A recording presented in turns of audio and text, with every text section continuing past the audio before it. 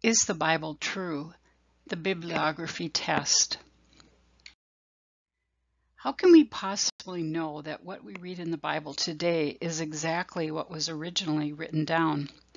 That's the question we've been looking at as we consider how we can know if the Bible is true.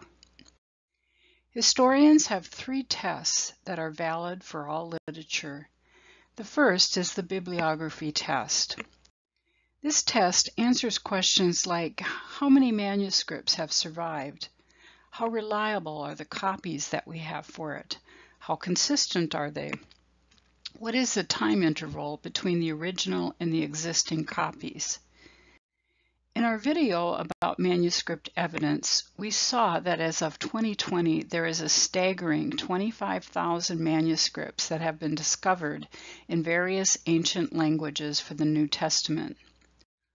Homer's Iliad comes in second to the New Testament in manuscript authority with 643 cataloged manuscripts. Bruce Metzger, American Bible scholar, translator, and textual critic, writes this: "The quantity of New Testament material is almost embarrassing in comparison with other works of antiquity."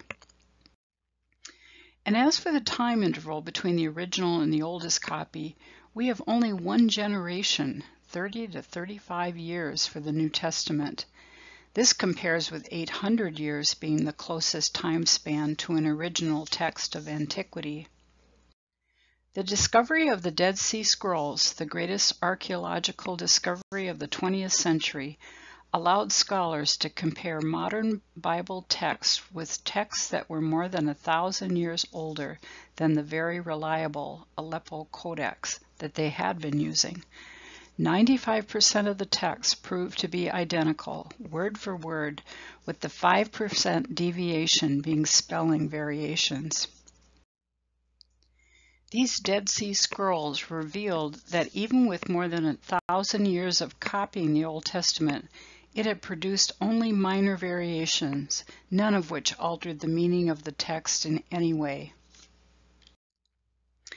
When we analyze how the scribes meticulously copied the Hebrew text, the number of manuscripts in existence, and the relatively short time span between the original and the oldest copies, the Bible more than meets the bibliographical test. But the bibliographical test only determines that the text we now have is what was originally recorded. Now we need to ask why we can believe these texts, and for this we'll look at the internal evidence test.